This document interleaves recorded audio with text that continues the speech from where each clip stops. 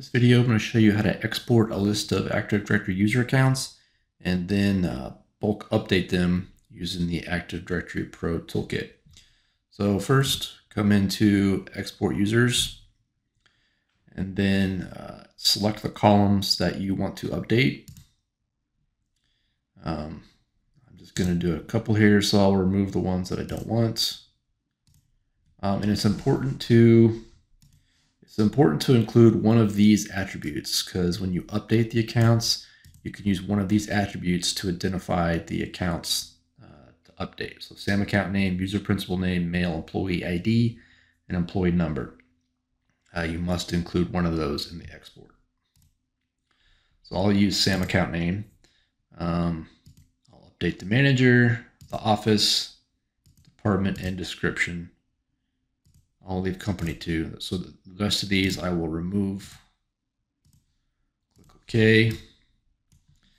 And then you can click Run. By default, it will export all accounts, but I'm going to choose an OU. I'm going to export all my accounts from my management OU. So I'll just select it and then click Run. So when it's done, you can click Export. And I'll export it to a CSV. Now I just need to open that CSV and make some modifications, and then I'll run an update. Okay, so here's the template. So remember, you got to choose one account or one attribute to use to identify the accounts to update. So I'm using sAMAccountName. So you got to change that column to ID. If I were using employee ID or mail attribute or userPrincipalName, you change that column to ID.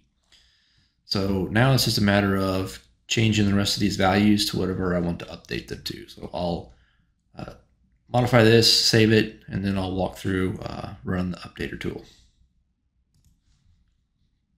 Okay, I've made the changes to the template, so I will just save it.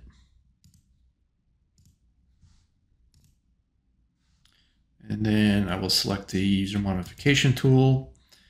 And if you're using anything other than sAMAccountName, you'll need to click on Update Options and choose that column. So if you change userPrincipalName to ID, you'll need to select that from the dropdown. If you change the mail to ID, select that.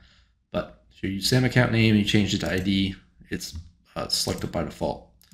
So I'll select my template.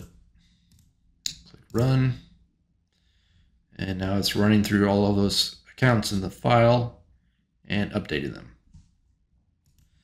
So there I just updated 22 accounts, and that is it. You can go back to the export users tool, or you can run an all users report and just verify all those attributes have been updated. You can also just come into Active Directory and view it that way. But that's it for this video. Thanks for watching.